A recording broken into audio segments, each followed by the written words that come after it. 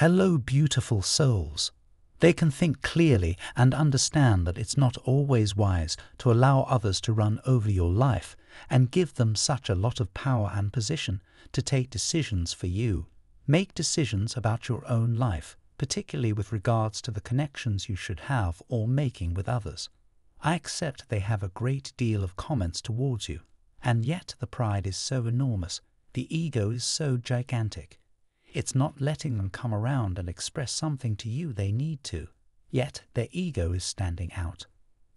They simply feel it's been such a long time since you've been isolated, and furthermore, simultaneously, they imagined how much time it will require for this to come into resolution, what amount of time it will require for both of you to return and rejoin with one another. You are a magical work of art, and your ability to commune with universal forces makes you very intriguing to them. Did you feel a bit frustrated to compete for your attention, but they are actively manifesting you into their life? Your person is feeling how perfect is wrong, bravely, and are feeling passionately courageous to have their chance with you. It's crucial for them to take this opportunity to recharge, reflect, and find inner peace. This card encourages patience and a period of rest before embarking on the next phase of their journey. This person has recently experienced a tower movement. They found the strength to get up from this hurt and try afresh. They have no intention of ever looking back at the past. They are working on themselves and trying to heal. They are on a self-recovery journey and need time alone. Yes, there is a sense of safety in leaving the past tense. They considered staying in the cell, even though it brought them pain, but eventually they decided to take the risk of exploring new horizons.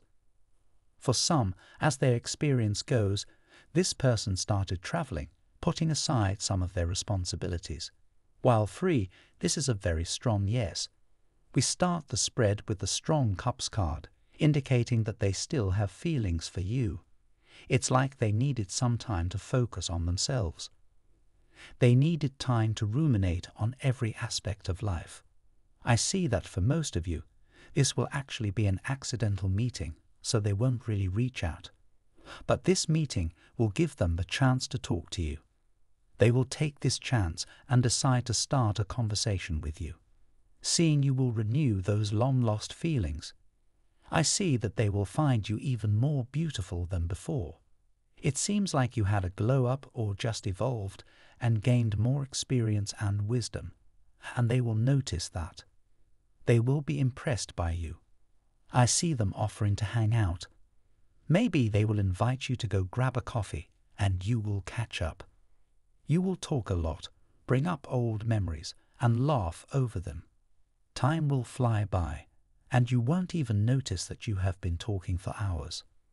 This is the part where I am confident that your connection will remain delightful. From Divine Muscular, type yes if you believe.